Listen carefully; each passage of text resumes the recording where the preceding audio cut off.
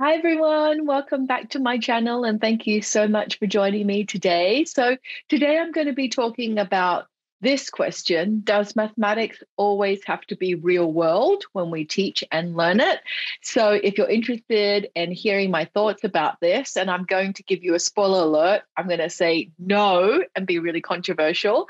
So if you want to hear my reasons why I think no, then please keep on watching. Okay, so why do I think that mathematics doesn't always have to be situated within a real world or real life context when we're learning and teaching it?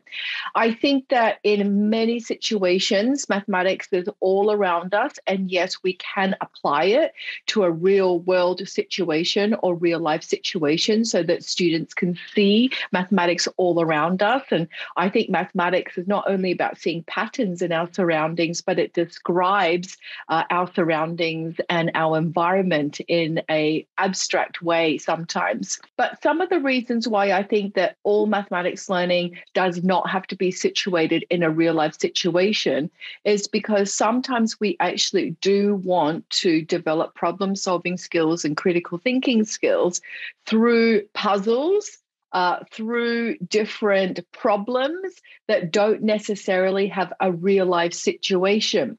And I'll give you an example. One of my favorite learning experiences of all time was created by my dear friend James Tanton, and that is exploding dots. Now, exploding dots does not have a real world, real life scenario. It does focus, however, on deep understanding of the base number system, and other learning experiences include looking at how Martians count and how different base number systems work. And if we pose that kind of problem or situation to our students, it is not a real life context that we're asking them to engage with, but it is an authentic context. And so, what I want to stress is that in mathematics learning, it's so important that we situate the learning within an authentic context, which doesn't have to be real life and it doesn't have to be real world. Another really good reason that educators have given me about why all mathematics learning should always be real life is: whose real life is it? You know, we're looking at the real life of a 4-year-old compared to an 18-year-old. They view the world in such different ways and they have different perspectives about the world around them. And so it's very difficult to always situate mathematics in a real life situation.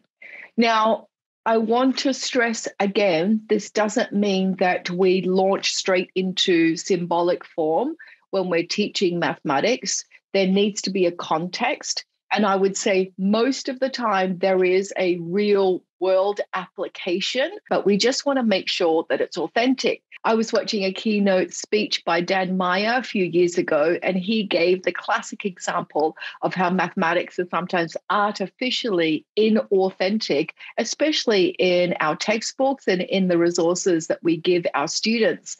So one example that he showed was it was a picture of a dolphin in the sea. There was a trapezium drawn over the tail, and the question was, what is the area of the dolphin's tail?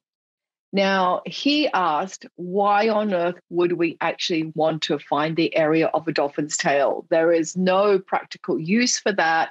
And I think that that's a very inauthentic way to show the value of how mathematics really helps us to understand the world around us. You also see lots of those problems about 1,000 watermelons, and 500 cantaloupes. And that, again, is very inauthentic because unless you're a farmer that is harvesting 500 watermelons, I suppose, to a child and their world, it's not very authentic for them because unless they are a farmer, that is.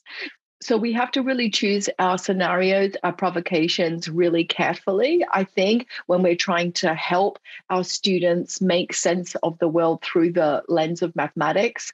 And ultimately, mathematics is a vehicle to develop critical thinking, to develop those problem-solving skills, and to also be able to develop and engage intellect.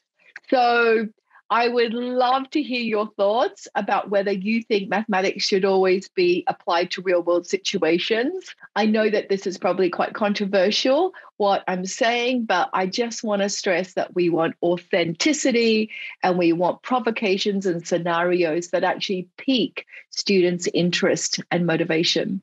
Okay, thank you so much for joining me again this week, and I hope to see you next time. Bye.